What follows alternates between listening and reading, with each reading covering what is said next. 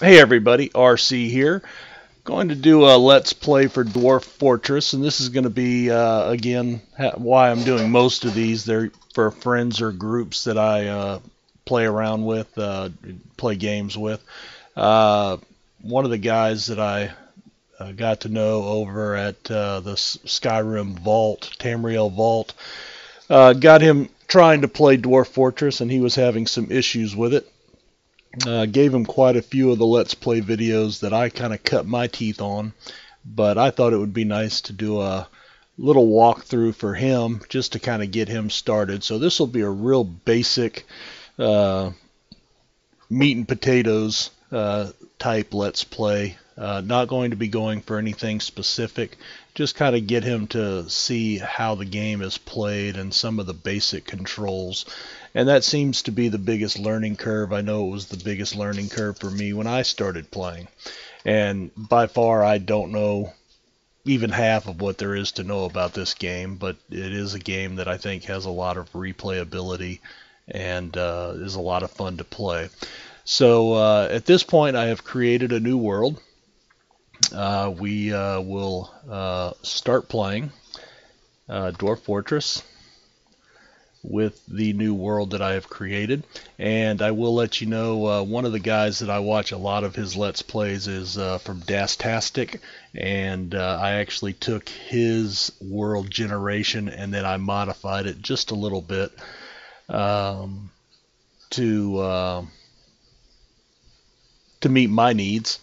So basically, this is where you come up and you have 3 screens here. So you have your local area. This is the area that you would be playing in. And even within this area, you only play a 3x3 world, or even smaller or bigger as you see fit. One of the things this game is a big memory drain on your computer, and the larger your area, the more lag the game seems to suffer. Not sure why that is. Just there's so many things going on in the background of this game that it's a resource hog. This is your regional map.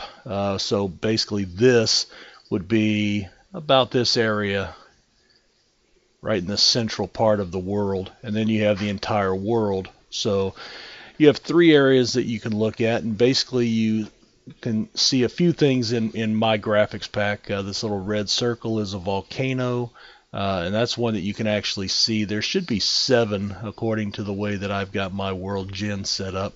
The green is typically tree areas, the yellow is desert areas, and the purple is indicative of evil areas. And the blue is typically water.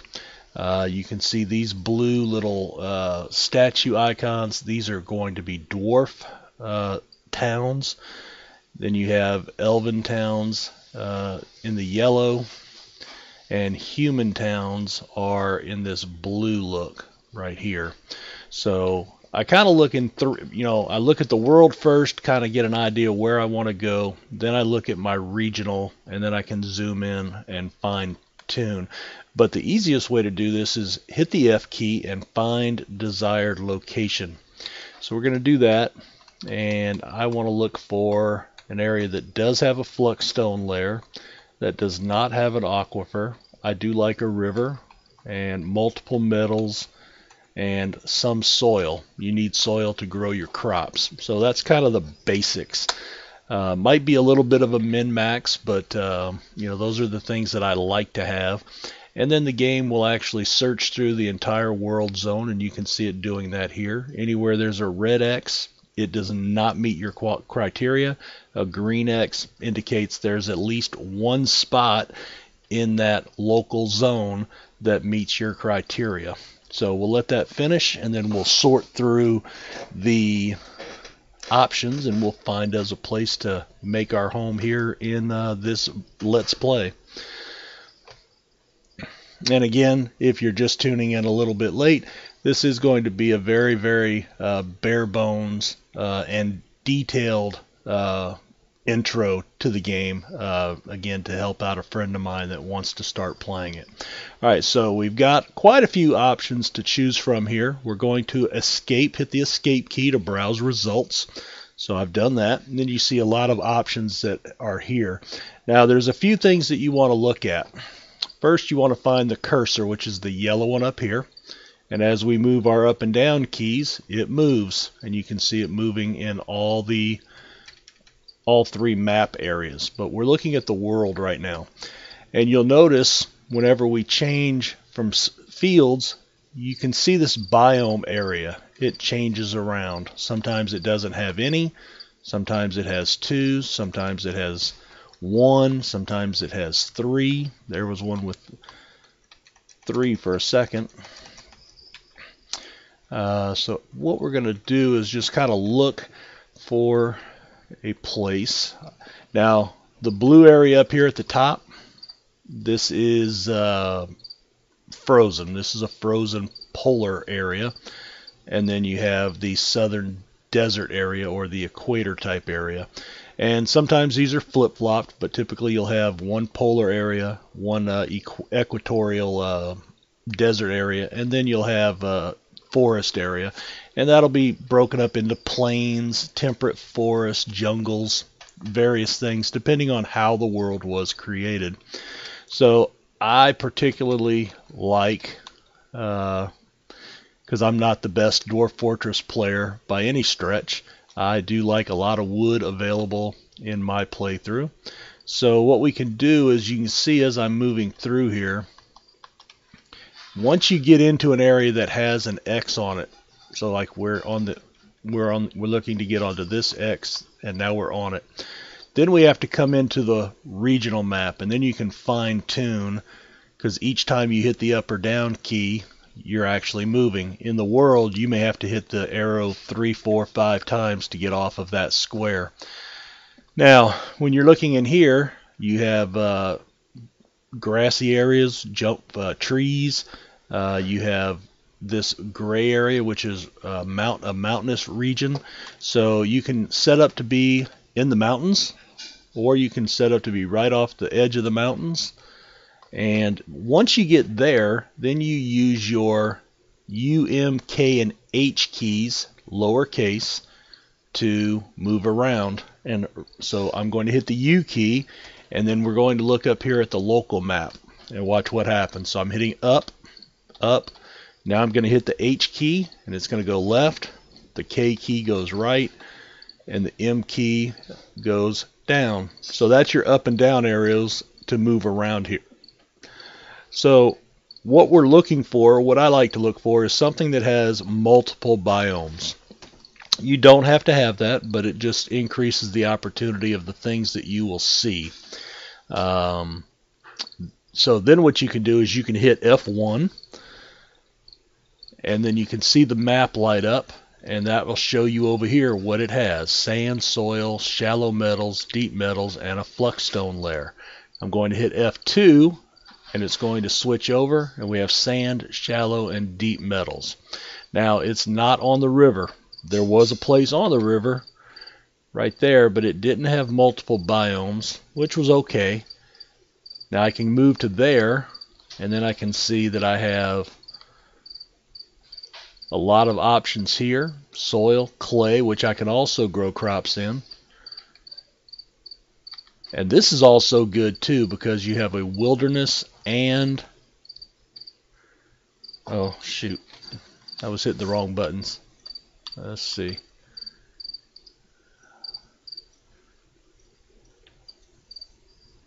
Let me find that spot again.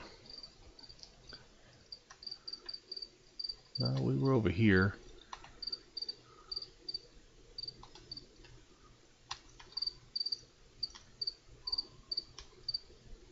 Well, we can keep looking around. So basically what it does is it defaults in your local area to what you were searching for initially. So if you move it, you do run the risk of coming off of that area. So I do want to find one with multiple biomes, and I'm just going to move around as I'm looking for that. Alright, so here's an example. So we've got a 3x3 tile with 3 on the western side on the river. We have 2 biomes. The first biome, I keep hitting the number 1 instead of F1. That's what I'm doing. Don't do that.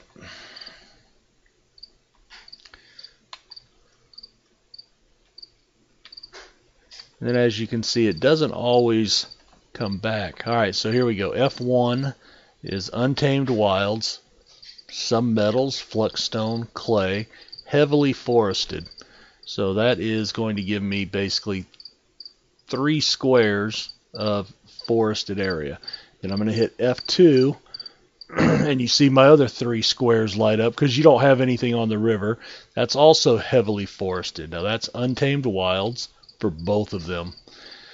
So we're going to go ahead and start here just to have a starting place. Now, the other thing you can do is hit, once you've figured out where you think you want to go, hit the tab key. And then this area here will change. So there's a tab, so we have dwarves, elves, humans, and goblins who we are at war with. And you typically want as many of these as you can. You definitely want goblins, or you won't have any combat. You'll just have trade unless you create wars with the humans and the elves, because this is Dwarf Fortress and we play as dwarves.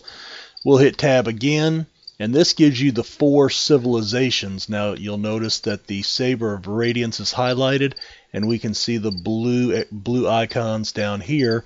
When I hit the plus key on my number pad, that changes it to the brushed pick, and you can see it's moved from this zone to over here. So that's where that civilization is. We'll go up to the routed works, and you basically don't see anything on the map. That means this is an extinct civilization, or it's on the verge of extinction. And then you have the equal constructs up here in the northern area. And sometimes it's hard to see these. There's one right there. Looks like that's the routed work. So yeah, they're almost on the verge of extinction, so you probably don't want to play with them. They can't trade with you if they go extinct, and then you'll be the only village or town for that entire civilization. Then you have the king, and you may or may not want that. So there are some other things you can do that we won't get into using DF hack that you can and legends, that you can look at the backgrounds of all of these groups before you pick. We're not going to get into that much detail in this particular Let's Play. And I'm going to go with the Saber of Radiance. They look to be the largest. They're spreading up here to the northwest, and that's heading out. So we'll be basically in the way we want to think of how we're going to play our game. Will be like a forward outpost moving up to the north, and maybe we're reaching out to the routed work to see what's going on up there. That we've heard word has traveled to our mountain home of their troubles, and so we're setting up a forward outpost to kind of see what's going on up there. So we're going to pick that one. We'll tab through it. This shows your elevation, and it's color coded, and you can see here we are down in this area here. We'll tab through again, and you can see us. So we have 0s on the river, which is flat, and the rest of our area is 2s, which is low cliffs. So that's fine. You may want to play in a mountainous region with high peaks, and that changes up how you might design how you're going to live. So we've looked at the biomes. We've learned how to search for an area. We've looked through the different fields. So now we think we're ready to go, and we're going to hit E for embark. And you get a little pop-up, and sometimes it may say something about there's salt water here. This could be a hard place to play, and it gives so it gives you an option at this point. If you decide, wow, no, I don't like those terms, hit escape, and you can find another spot. But once you hit enter, we're into the game. So we're going to prepare carefully. So we use our up and down arrows to move through these, and enter. And you can go through each one of these people. Let's see. So we can actually look at this person by hitting the V key, and it tells you to view. So while he's highlighted, we can hit V, and it will give you some background on him. Very strong, susceptible to disease. What does he like?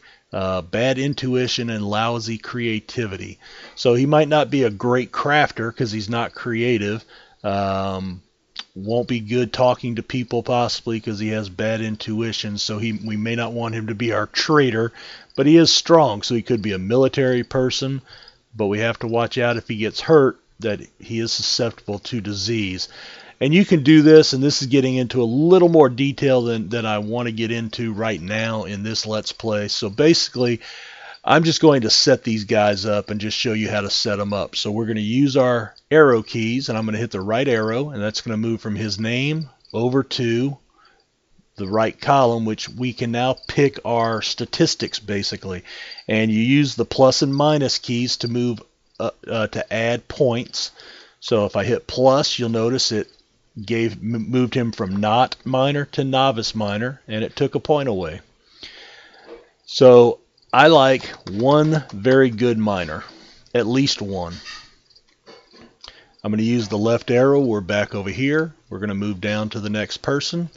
I want this guy to be a carpenter and a woodcutter. Then I'm going to go to get a mason. And you notice I'm not making them great. You can choose to make them as powerful as you want. I like to have that start off a little weaker. My rationale for that is that they would not, the mountain home would not send out their best people to be one of these frontal outposts. They would keep those people working in the mountain home. So these are apprentices, people that have been training, but because they are dwarves and they spend their entire lives underground for the most part, it makes sense for them to be able to mine. So that's where I justify that. So a carpenter does woodworking, a mason builds things out of rock, a stone crafter, who I just added one there, he can make items out of stone, things like nest boxes for your birds to lay eggs in, crafts that you can sell, things of that nature. So I like a stone crafter. Then we need to get a grower, and I'm going to make him my brewer and cook as well. Brewing is the alcohol that dwarves drink. Very, very important. Growing is the food. This guy, I need a butcher and a tanner, and that can be very low end. I am going to make him a mechanic as well. He can make mechanisms for traps and drawbridges and things of that nature. And the last guy, I'm going to make him...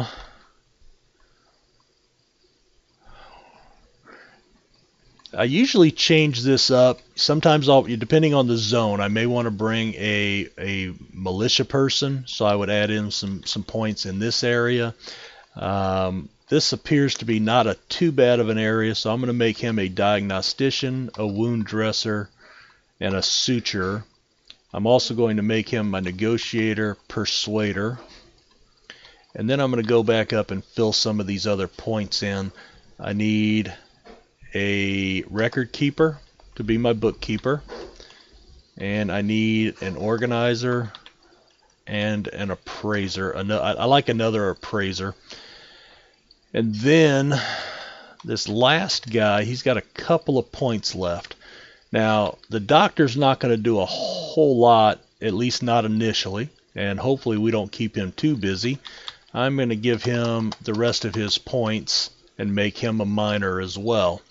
So then we're going to come down and hit tab, and that brings us to our items list. So this left item is what we're currently bringing with us on our trip, and the right side is things that we can choose to bring from the mountain home.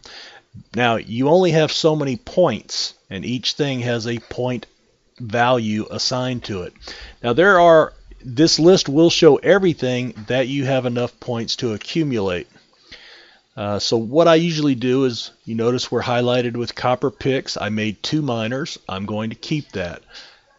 You use the axes to chop down trees. We do have a woodcutter, but I only need 1. So I'm going to hit the minus key on my number pad, and that's going to change that from a 2 to a 1.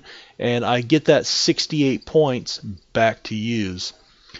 You do want to bring an anvil. Now, you need a steel anvil if you're embarking on a volcano, because only steel anvils can withstand the heat of a magma forge. An iron anvil you can use anywhere, so you can actually choose not to bring that if you need the 100 points, and then you can buy one with your first trade caravan if you need the points. This is kind of not a cheat, but I always add 1 to all of my beers, and the reason why is because it stacks in volumes of 10. So this gives me a third barrel, and when it's gone, I will have an extra barrel, and I will do the same thing with my seeds as well if I can do that. I do like plump helm is it's like a mushroom, and it's your nuts and bolts meal. It's going to be your staple. You can eat it, you can brew it, you can cook it. So you definitely want to bring a good number of those to get started. Now, when you eat a plump helm or you brew a plump helm, it saves the seed and so you can replant it. If you cook, it destroys the seed, so you have to keep that in mind. And we'll get to that when we start playing. I grow those year round, so I'm going to take less of the others because most of those are seasonal, and you can only grow them 2 of the 4 seasons of the year. Let's see, we have some thread, cloth, bags, ropes. I don't need the quivers right now, and leather's relatively cheap in the game, so I will usually buy that. I usually get rid of the buckets, splints, crutches, wheelbarrow, and step ladder as well, just to get the points back, and I can make those quickly with my carpenter.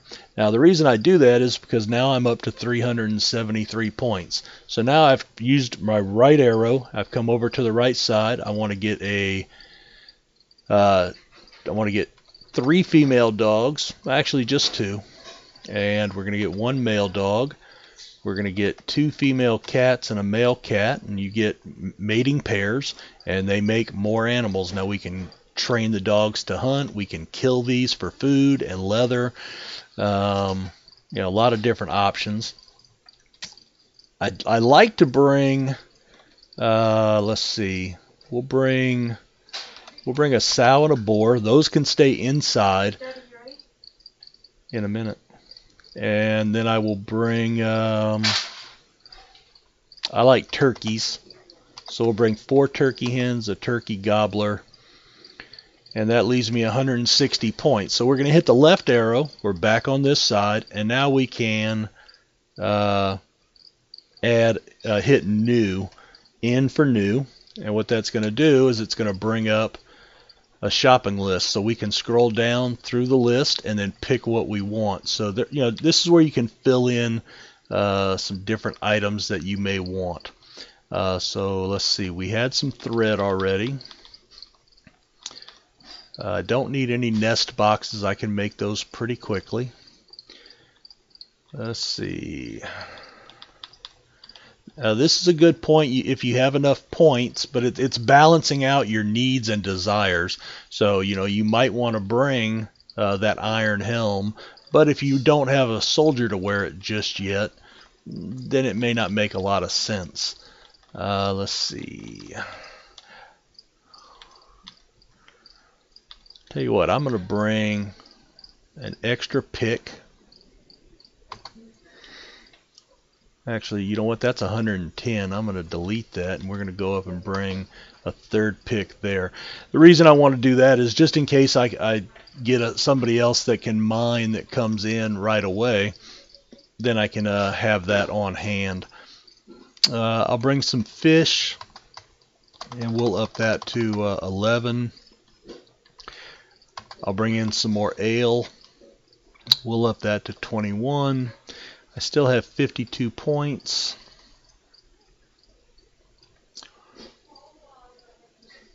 I'll bring some more leather, and you can see there's varying points. You have 5-point leather, 10-point, 15-point, 20-point leather. At the beginning, you really want to just as inexpensive as possible. All right, so I'm going to do that. I have 2 points left. I'll just bring another ale because can't ever have enough to drink. At this point, we can hit capital F, so Shift F, and you can choose your name for your fortress. And I'll just randomize and see what jumps out at me. Anviltrumpets. Dwarves, we're going to be doing forging.